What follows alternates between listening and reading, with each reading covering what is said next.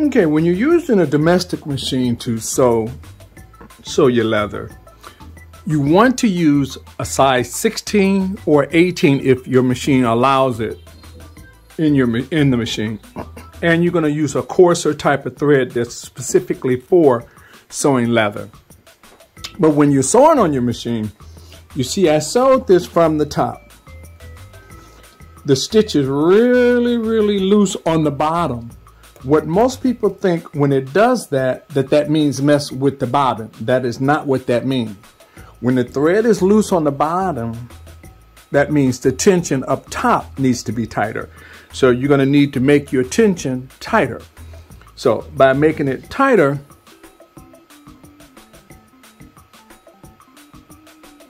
I did this one.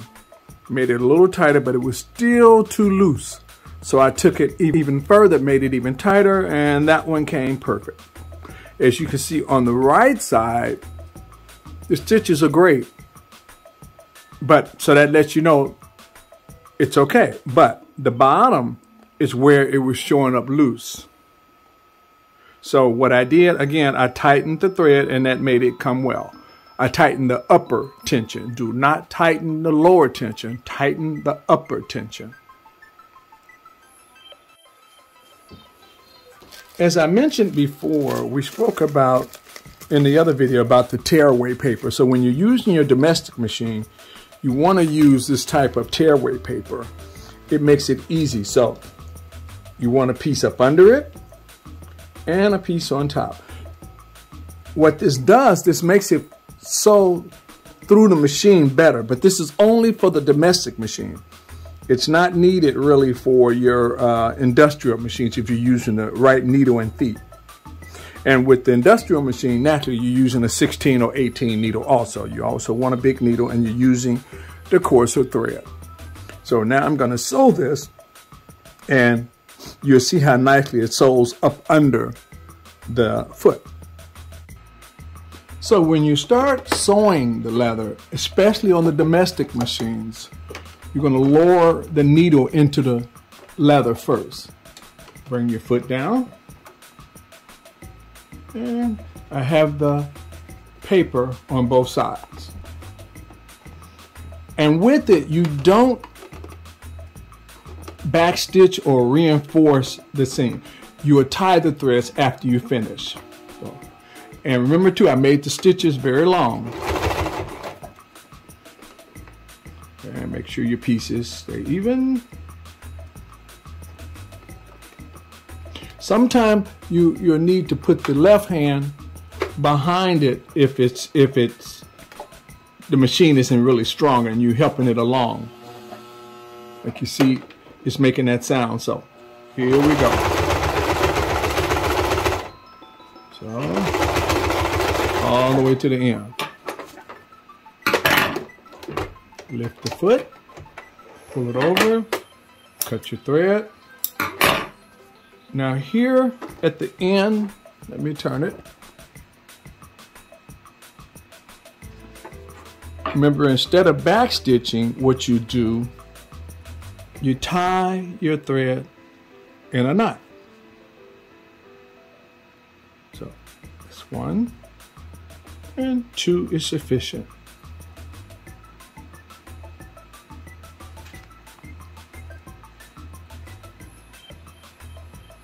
Then you cut it, and cut it about 1/4 inch from the edge. Don't cut it even with the knot. Then, being the tearaway paper, you just tear it off. Comes right off.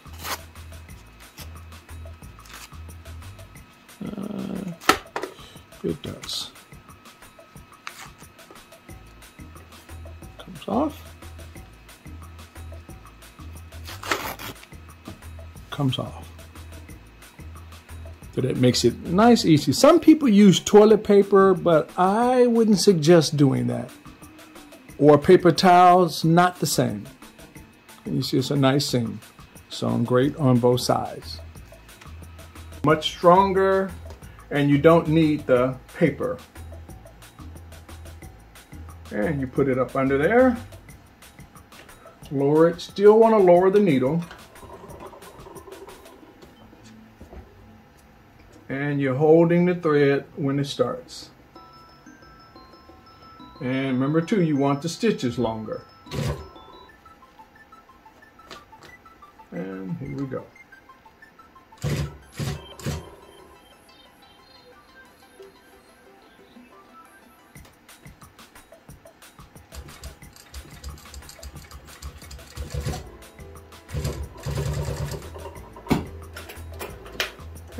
Bring it out, cut your thread.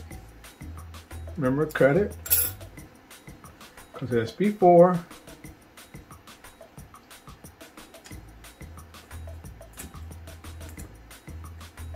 you're going to tie it. And you always tie it in a knot. You do not backstitch on leather.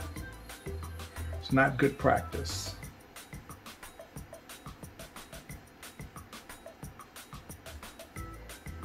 Then cut it again about a 1/4 inch from, and it's good. So again, this is the industrial machine. So first we did the domestic machine, we did the industrial machine.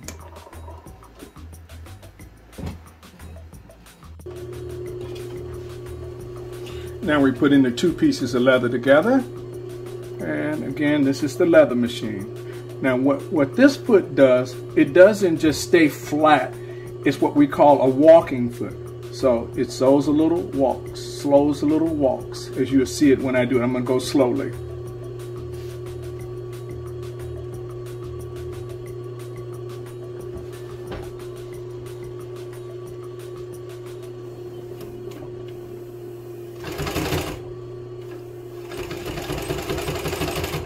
Yep.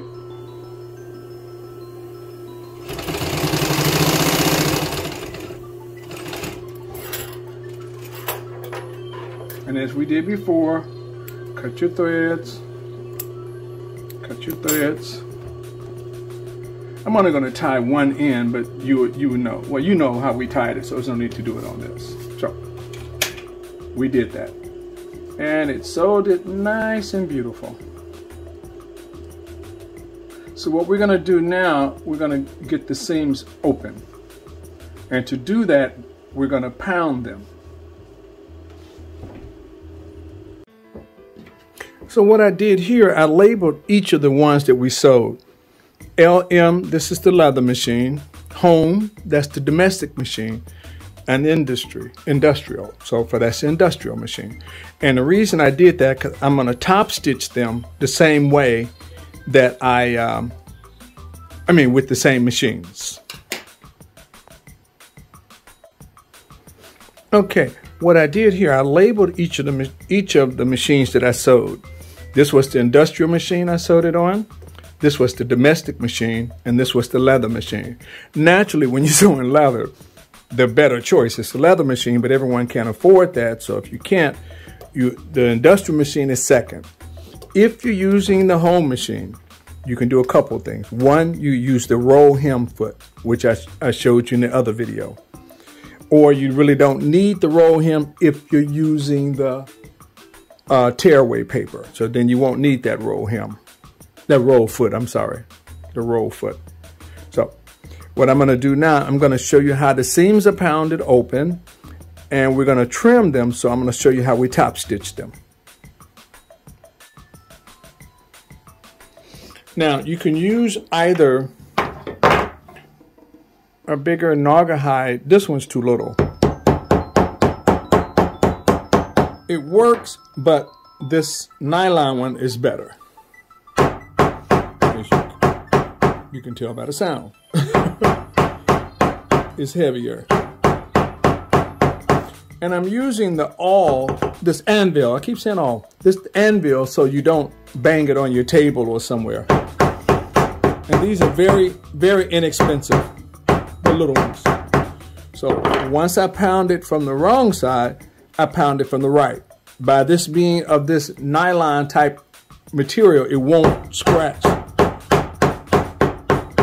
or hurt the leather.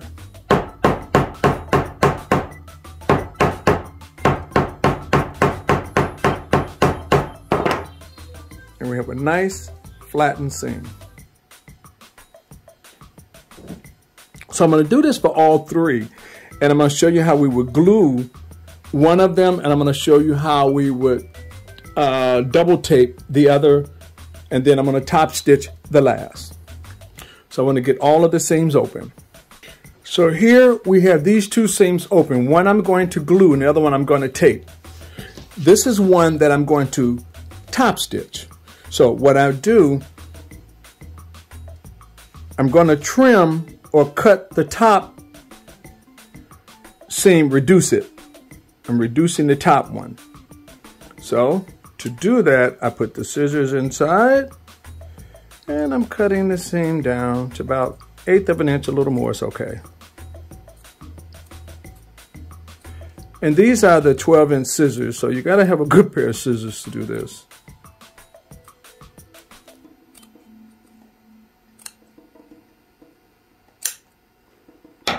So you see, I just reduced it. Now I'm going to fold this over so it's on top of that one. And I'm going to pound it. But as I pound it, I have to push the seam, this piece, towards this one, over. It's over.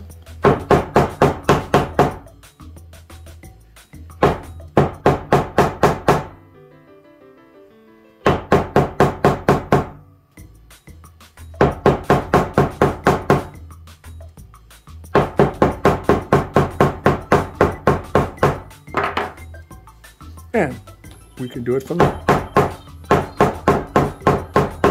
back side too. You always want to do this before you sew it. Some people like to sew it first and pound it second. That's wrong. You want to do this. Now, when you're doing a seam like this, which I'm going to top stitch, you do not need to glue it nor tape it because the stitching is holding it in place. So as you can see here, I top stitched the seam. And you see it from the wrong side. I came over 1/4 of an inch from the seam and ran a stitch down. But you don't want to do that without pounding it first.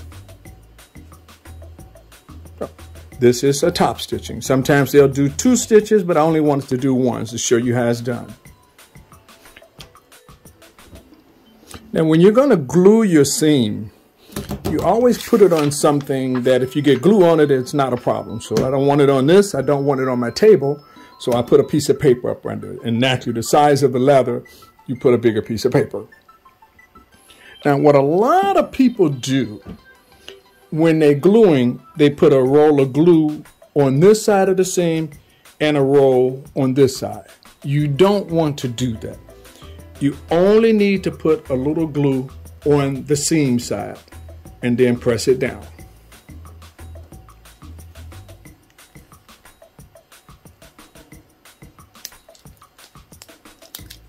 So here's the glue.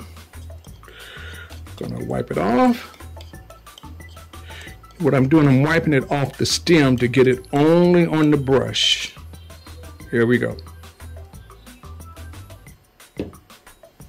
And remember, I'm only gluing this side of the seam. As you can see, I put it lightly on there. I fold it over, softly press it down. I do the same thing with the other side, but I got to re-glue.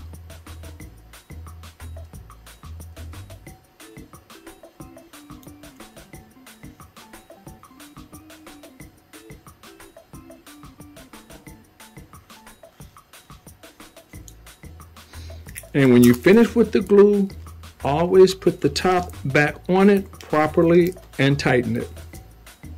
If you don't, it will dry out. Then I softly press it. Now, once I press it, then I can give it another little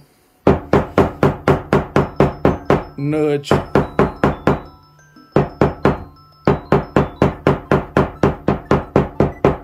With the hammer, and it stays put. Now, the reason that we do that one side, when you do both sides, it's too strong. It stays stuck. You can't get it apart without destroying it. So let's say later down the road, I wanted to alter this, take it in some. By putting the glue rather, on one side, that allows me to open it without damage. And then re-glue the one side back, and it's fine.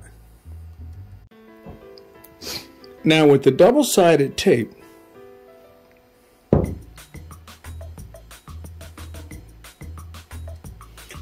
on the seam, I put it right at the edge of the seam. Softly press it in place. Once it's in place, you can peel. See, it stayed in place. You peel that off, the opposite side off. Then you take it, softly press it against what you're pressing it against, and it stays stuck. There's no mess, no worry about glue. It holds it beautifully. My preference is definitely the double-sided tape versus glue. It's perfect. And it does also allow you to take it apart at a later time without any problem.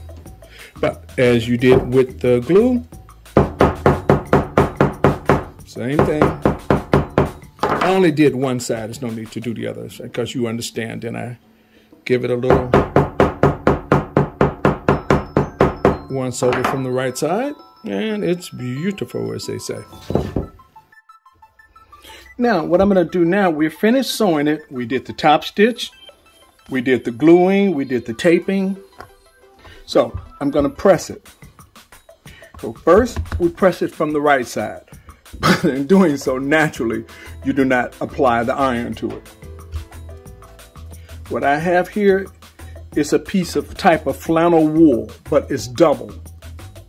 So I put two pieces together.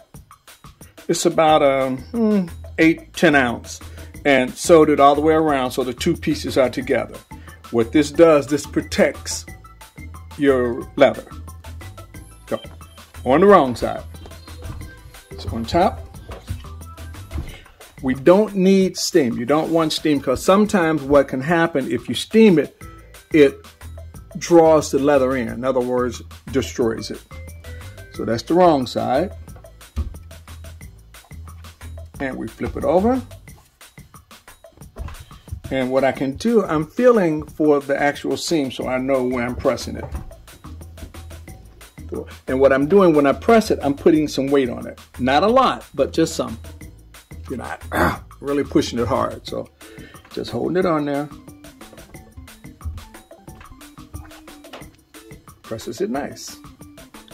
Now the one with the top stitch. You did the same with the back, the wrong side, so now it's the right side. So again, I'm putting this on top, putting weight on it.